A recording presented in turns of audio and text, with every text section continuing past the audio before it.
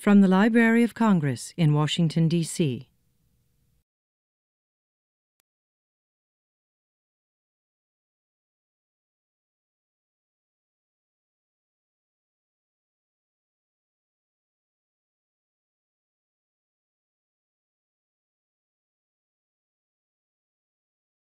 Good afternoon and welcome to the Library of Congress. I appreciate all of you coming for this noontime lecture recital. Today I'm going to be discussing the Audacity of Hopekirk. The title of my lecture is obviously meant to be a play on President Obama's book, The Audacity of Hope. However, it may be slightly misleading. Helen Hopekirk, who was born in Scotland in 1856 and died in Boston in 1945 after immigrating to the United States, was in fact a kind and gracious person.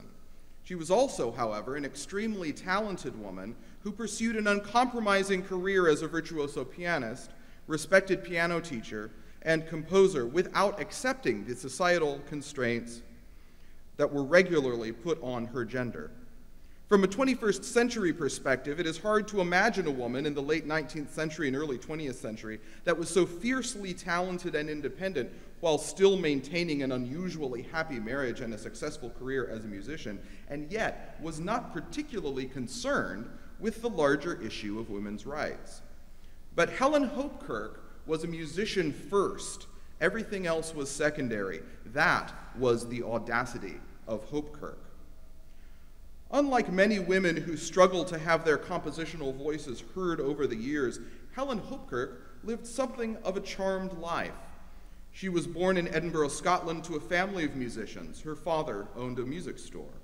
And from an early age, her parents afforded her every opportunity to develop her considerable talent. She began to study the piano seriously at the age of 9 and gave her first public performance at age 11. In 1876, at the age of 20, she entered the Leipzig Conservatory, where she studied composition with Karl Reinecke and Salomon Jadassohn, and piano with Louis Maas, a prominent German-born pianist and composer who, like Hopekirk, would eventually immigrate to Boston and join the faculty of the New England Conservatory of Music. Hopekirk fondly remembered her studies in Leipzig, saying, quote, "One breathed in music with the air. One met other students freely and discussed freely, and a young musician who has not had such an experience has lost something. When I left Leipzig, I thought all happiness had gone forever," end quote. Two of her fellow students who would become important colleagues in the future were Carl Muck, who would go on to be an important conductor with whom Hopekirk performed as a soloist many times, and the American composer George Chadwick, who would facilitate her eventual move to Boston. After her studies in Leipzig, Hopekirk concertized with great success around Great Britain. Her first major concert was a performance of Saint-Saëns' Second Piano Concerto, which, according to a London newspaper, excited a storm of genuine applause and 2 recalls. Just as a side note, since it's election day, in this context, recall means coming back out and bowing again, not recounting votes. During this period, she met Clara Schumann, who, according to Hopekirk's diary, quote, "invited me to sit beside her when she practiced at Broadwoods, and also heard me play different Schumann works, telling me very interesting things about them," end quote. Of course, in her diary, she doesn't tell us what these interesting things are, but apparently Clara gave her some insight into the music.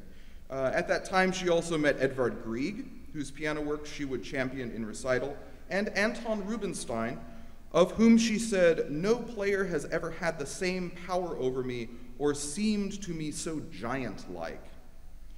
In 1882, she married William A. Wilson, a Scottish music critic and businessman. Wilson appreciated his wife's extraordinary talent and, unusually for the time, took care of all of their household business to give Helen the freedom to compose, practice, and concertize. The next year, Hopekirk made her American concert debut with the Boston Symphony. The Boston Herald said, "Her playing shows her to be a true musician as well as an excellent pianist, and her intelligence was amply shown in all her work." A concert tour of America brought further accolades for her musicianship and the scope of her repertoire, which one paper said was probably larger than any other pianist save Rubinstein.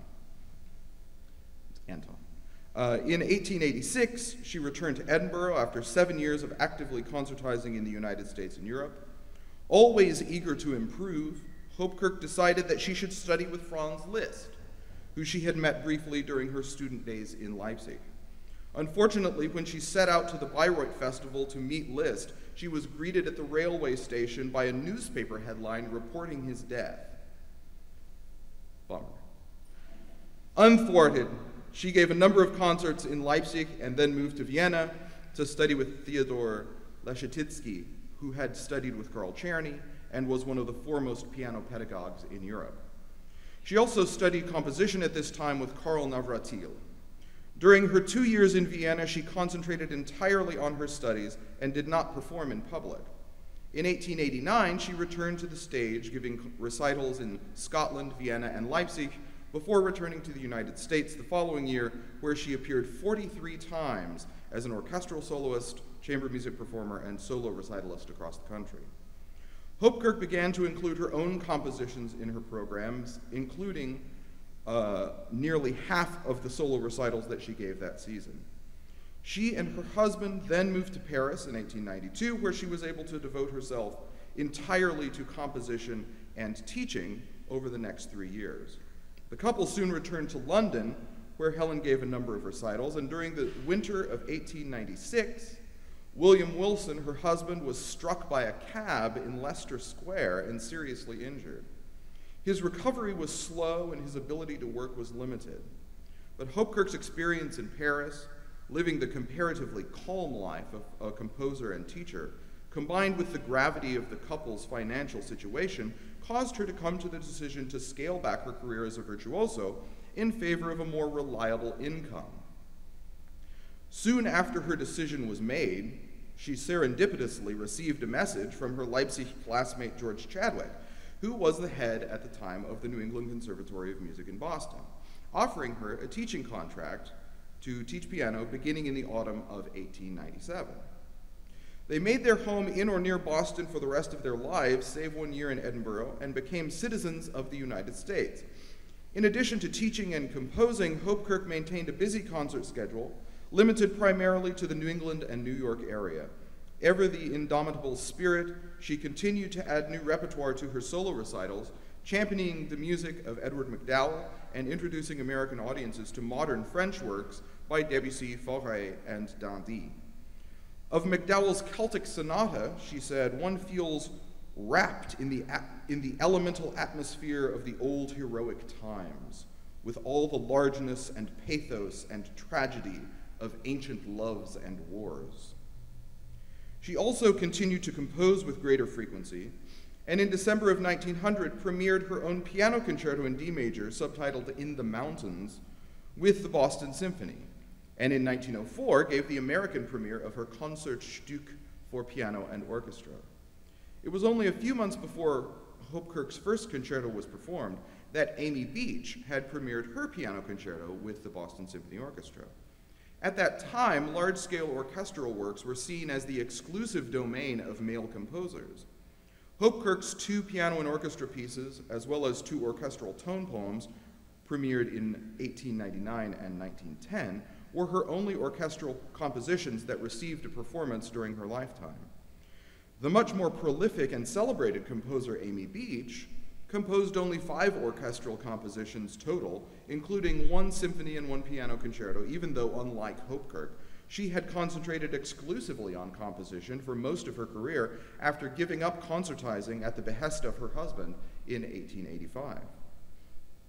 Despite their pioneering large-scale compositions, the vast majority of music written by women at the beginning of the 20th century was either instrumental works for piano or songs for voice and piano, and both Beach and Hopekirk excelled in those genres. Hopekirk wrote many solo piano works for her own performance and others strictly for publication. Her instrumental sonatas were written primarily for friends and colleagues who she accompanied in recital, and most were never published. Neither were her orchestral works. Her songs, of which there are over 100, were not performed by Hopekirk in recital and were written for the most part specifically for publication. Publishers knew that women were one of the largest audiences for sheet music sales and clamored for new works to fill that need, especially from female composers. Hopekirk's Scottish heritage is often in the foreground in her compositions.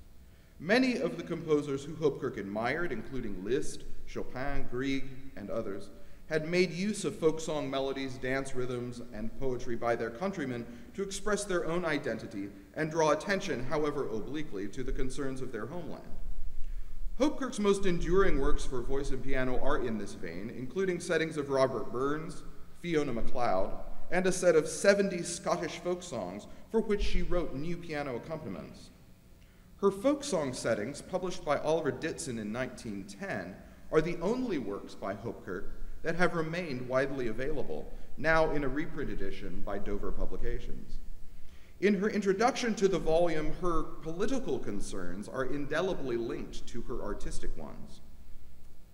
Another influence was the anglicizing of everything Scottish since the Union, girdling the world with Brixton, as George Moore expresses it. England brings material prosperity when she sets her foot on a lesser nation, but it is generally accompanied by a waning interest in real things, which are the inward things. Utilitarianism versus beauty, and spiritual falling off, concealed by large religious machinery. Nowadays, when formerly the family would sing their own old songs, the vulgar strains of English music hall ditties are heard, with a wretched accompaniment drummed out on a wretched instrument. I have not read an introduction like that to any volume of songs I have ever bought, personally, but it goes on like that. And she continues to say that the ubiquitous presence of cheaply made pianos in the homes of Scottish families has caused a decline in appreciation for their folk music, a concern that she emphasizes with a quote from the great Irish poet William Butler Yeats, who said, "Folk art is indeed the oldest of the aristocracies of thought, and because it refuses what is passing and trivial, it is the soil where all great art is rooted." Both Yeats and Hopekirk, an avid reader and admirer of all aspects of the literary world, were among the many artists who had been influenced by the Celtic literary revival of the 19th century. The revival began with the appearance of a book of poems by Ossian in 1760, a book that the alleged editor, James Macpherson, had claimed was collected from ancient Scots Gaelic sources, but was in fact more or less an original work. Despite the ensuing scandal, Macpherson's work ignited the romantic imagination and led to a string of works exploring Celtic literature, such as Ernest Renan's The Poetry of the Celtic Race in 1856, and Matthew Arnold's On the Study of Celtic Literature in 1866. These, in turn, inspired Tennyson, Hardy, and many others to explore the characters and themes of Celtic literature and mythology in their own work. Among these was the poetic anthology Lyra Celtica in 1896, edited by Scottish poet William Sharp. It contained representative examples of both ancient and modern Celtic poetry. In the section of ancient poems, Sharp includes Ossian, saying that, quote, "No single work in our literature has had so wide-reaching, so potent, and so enduring an influence," but also noting that the consensus of qualified opinion had decided that the poems were not authentic.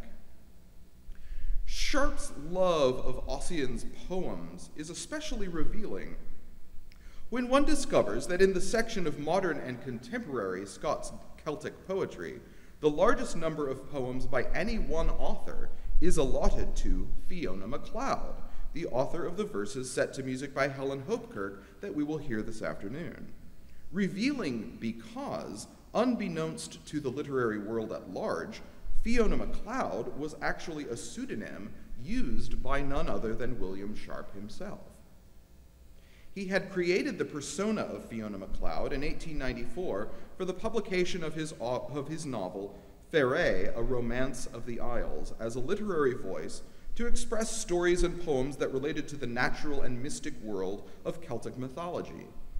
He was, in essence, using an independent voice for the feminine side of himself that longed to commune with nature. Instead of inventing a literary character to act as his proxy in this pursuit, like Tennyson's Lady of Shalott, he created an entire persona. It was an identity that he would keep secret from almost everyone, including Helen Hopekirk, until his death. He confided in only his closest friends. His sister transcribed correspondence from Fiona to her many admirers, making the handwriting convincingly feminine. Sharp also took great pains in his correspondence to make sure that he and Fiona had not traveled to the same places or met the same people.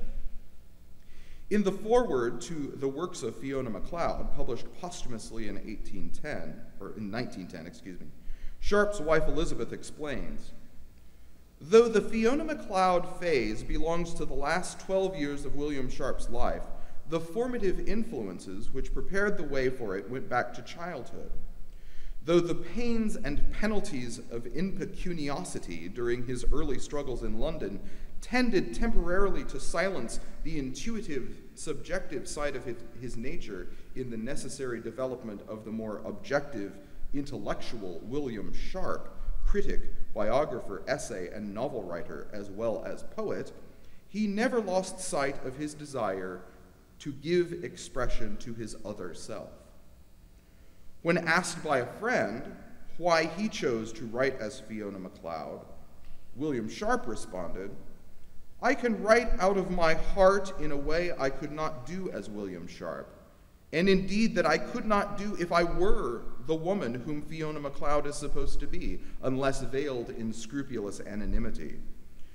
This rapt sense of one with nature, this comic ecstasy and elation, this wayfaring along the extreme verges of the common world, all this is so wrought up with the romance of life that I could not bring myself to expression by my outer self, insistent and tyrannical as that need is, my truest self, who is below all other selves, my most intimate life and joys and sufferings, thoughts, emotions, and dreams must find expression. Yet I cannot, save in this hidden way." Far more influential than Sharp himself, Fiona MacLeod was at the center of the Scottish branch of the Celtic literary revival and was called by the Irish Independent the one and only Highland novelist. MacLeod fits into the tradition of great Scottish writers as a kind of mystical Robert Burns. For example, in her poem, Eily My Fawn, MacLeod writes, "O far away upon the hills at the lighting of the dawn, I saw a stirring in the fern, and out there leapt a fawn. And oh, my heart was up at that, and like the wind it blew, till its shadow hovered o'er the fawn, as mid the fern it flew." Which, to me, is reminiscent of Burns' poem from 100 years before, "My heart's in the highlands, my heart is not here, my heart's in the highlands a-chasing a deer." However, Burns' sentiment is direct in a stereotypically masculine way, while MacLeod obfuscates the emotional content of the verse through the use of poetic imagery. The shadow of her heart is over the fawn, instead of her heart chasing the fawn. It was not until Sharp's death, when the identity of Fiona MacLeod was revealed to the public, that MacLeod's work was reassessed by critics and rejected as overly sentimental and subsequently diminished in reputation. The mystical, poetic version of the Scottish Highlands portrayed in the writings of MacLeod connected deeply with Helen Hopekirk as an expatriate Scot who pined for her home country and as a composer with a keen literary sense. MacLeod was an ideal partner for Hopekirk's romantic compositional style and provided the verses for many of her most successful art songs. In addition, both Hopekirk and MacLeod were facing similar gender biases, albeit on different sides of the coin, and used their considerable talent to find a way to overcome them.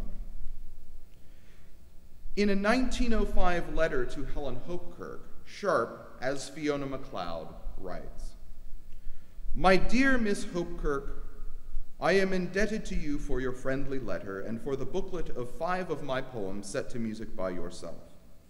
It is always a pleasure to hear from anyone to whom writings of mine have strongly appealed, and that pleasure is enhanced when one learns that the unknown friend began the silent acquaintanceship years ago and has since cared to maintain it.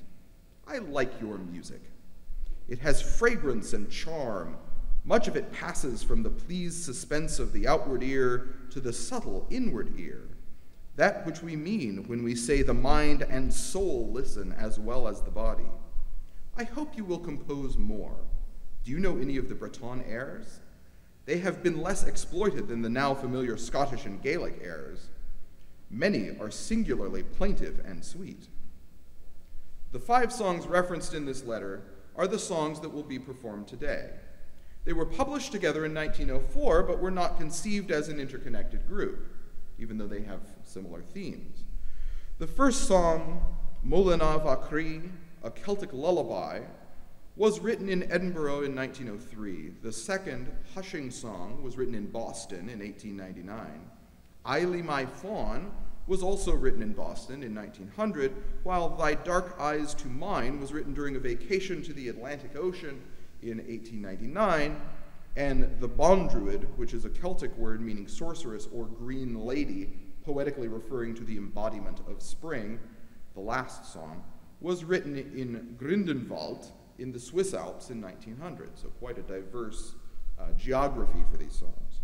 Helen Hopekirk's 5 songs on verses of Fiona MacLeod illustrate the composer's sensitive attention to text setting, and her idiomatic accompaniments often trust the most interesting musical content to the pianist. The poems are taken from MacLeod's 1896 collection, From the Hills of Dream. The manuscripts for the first and third songs were given to the Library of Congress as part of a gift of 11 manuscripts donated by Helen Hopekirk in 1918. They are individually cataloged under the call number ML96.H81 for those of you who are making the trek across the street to look at things after this is over. In 1954, Hopekirk's biographer Constance Hall donated a collection of 140 items to the library, creating the Helen Hopekirk collection. The collection includes holograph manuscripts for many unpublished instrumental and vocal works, including her 2 violin sonatas, her orchestral tone poems, her Concertstück for piano and orchestra, and numerous songs and piano pieces, as well as scrapbooks, literary manuscripts, photographs, a small amount of correspondence, and a true oddity, an admission card for the reinterment of Beethoven on June 21st, 1888. Beethoven scholars will know that this is the second reinterment of Beethoven, when he was moved to rest next to Franz Schubert in Vienna. The collection and Helen Hopekirk's published work is accessible in the Performing Arts Reading Room in the Madison Building across the street. And now, I would like you to join me in welcoming soprano Jennifer Wintle and pianist Joy Schreier for a performance of Helen Hopekirk's 5 songs on verses of Fiona MacLeod. Thank you.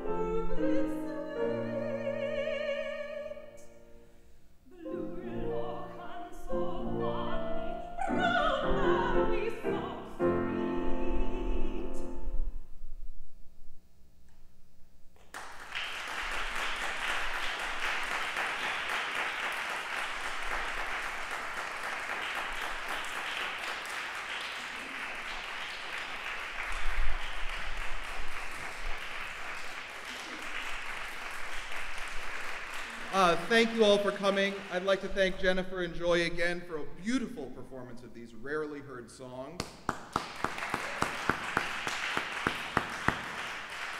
Does anyone have any questions in the time remaining about Hopekirk or how beautiful my wife's voice is or what a great player Joy is or anything like that?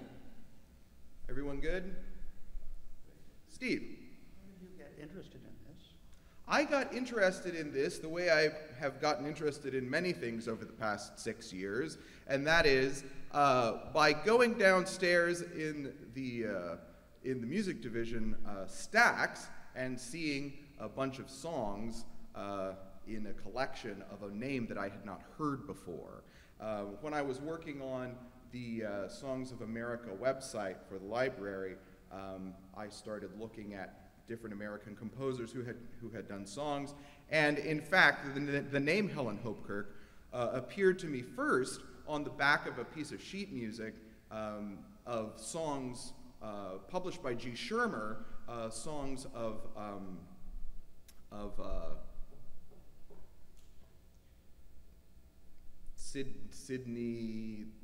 Samuel Barber's uncle. Anyone? What? Homer, yeah. Homer, sorry. Yeah, so I was looking at his songs, and on the back was a listing of various things that had been published around the same time, around 1910, and Helen Hopekirk's name was on there, Clara Kathleen Rogers, and various other women composers that had sort of fallen into obscurity, and I thought, well, why not go downstairs and see what we have? And in fact, we had a collection of manuscripts from Helen Hopekirk that proved to be quite interesting. So that was the impetus for this whole bit here. Anyone else? Bonnie. Thank you all. Beautiful performance.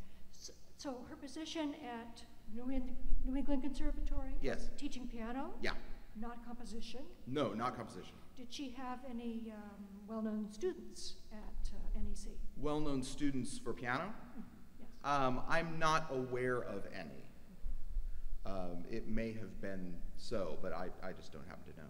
And she continued as a teacher there to the end of her actually, no. She taught there for only 3 or 4 years, but she lived in Boston and taught privately for the rest of her life. She was actually a little persnickety about the whole conservatory system. She didn't like the idea of having to teach people from a particular time to a particular time, and also had students that she would have classes that would be you can sit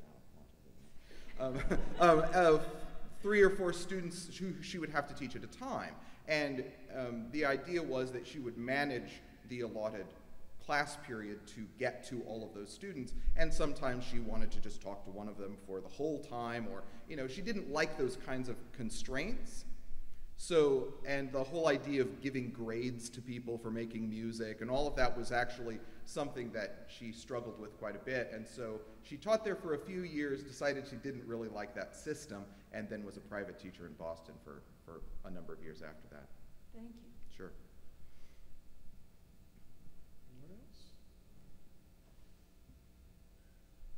Anyone else? I think this is the first lecture where I think I know everyone by name in the audience. Thank you all for coming. I appreciate it.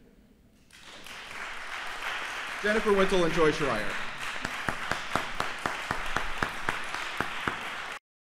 This has been a presentation of the Library of Congress. Visit us at loc.gov.